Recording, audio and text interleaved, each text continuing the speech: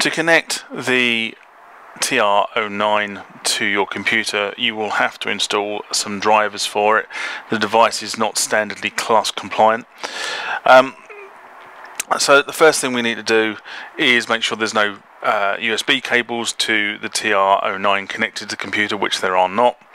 And I've been onto the Roland website, and as you can see, I have downloaded the driver and unpacked it, so it's now here. This is a Mac, so in order to install this driver I need to double click on the packet, and as you can see it's asking me, do I want to trust this particular driver? Now I've downloaded this from the Roland website, so I do trust it. I hit continue, and there's the standard Mac installation screen for version 13 and version 14. So I am going to, at this point, go continue. It's telling me it's going to take up just about a mega space. That's fine. I'm going to say continue, and then it's asking me for a password.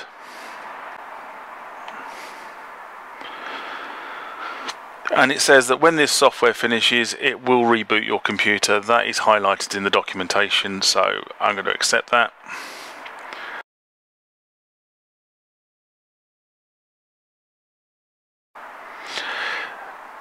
Quite often the system's extensions preferences will be blocked, so what we need to do at this point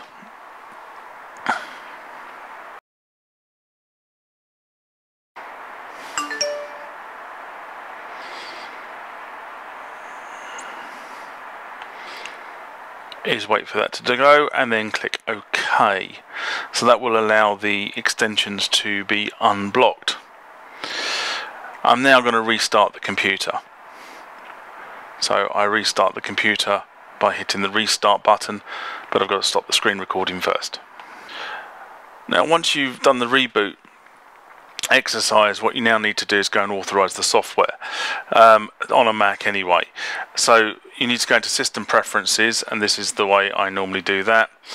And as you can see, here are the system preferences, and if you look down the bottom here, it says software from developer Roland Corporation was blocked from loading. So effectively what's happening here is my Mac is blocking the software from actually loading into the system. And what we need to do here is quite simply just tell the system to allow. It's going to give me a warning message, which I'll then go OK to, and then I can close this screen down. And that is the installation procedure for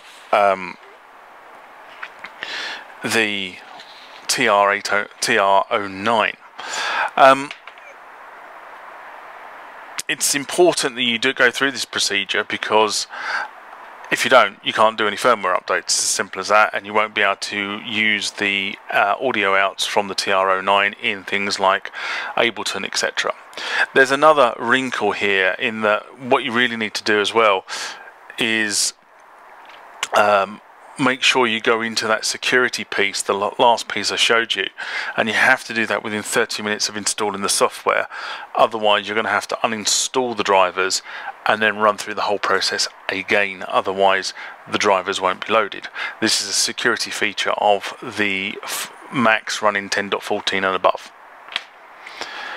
That is that.